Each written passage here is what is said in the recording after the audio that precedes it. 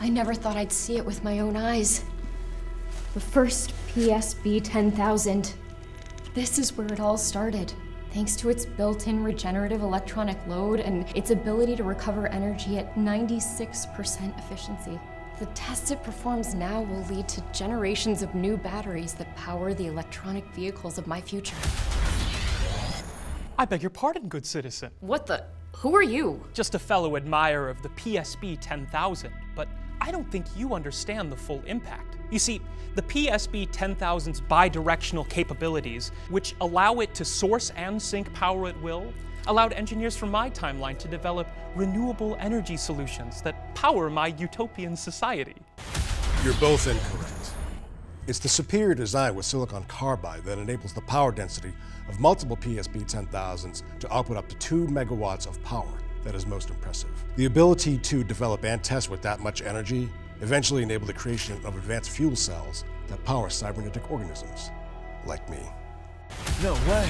It's the ease of use that matters most.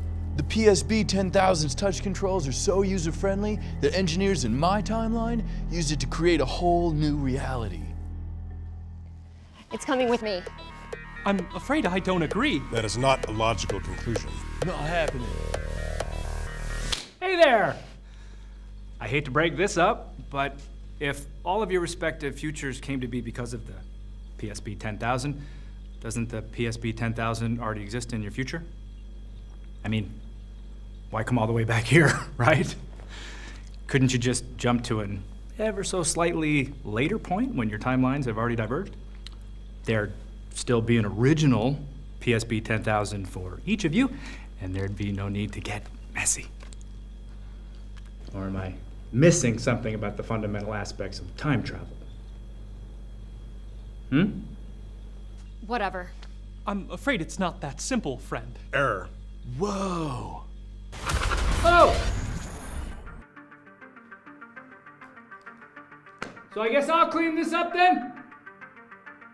The PSB 10,000 from EA Elektro-Automatik, powering renewable energy solutions for a better future. Or futures, I guess.